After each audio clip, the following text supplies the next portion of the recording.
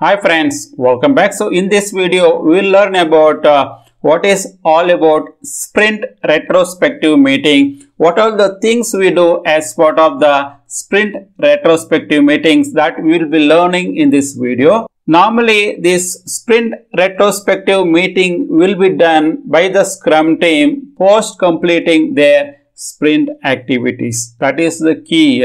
This meeting will be done by the Scrum team. The Scrum team means we have a developers, we have a testers, or we have product owner, product management team, or even business analyst. They will be part of this Scrum team. They will be participating this Scrum team activity where they will be discussing about what actually went very well in that given sprint in order to complete the user story. That is the thing they will be talking, and also they will be documenting what are the good things worked out for them for a given that sprint. And the second aspect, we are also going to discuss about what did not go well. We just discussed about in the first topic where what are the good things happen in a given sprint, and the second thing is what did not go well. What is the reason, or what is rationally because of why it did not go well, also be required to be documented, because we will have to learn, or we have to see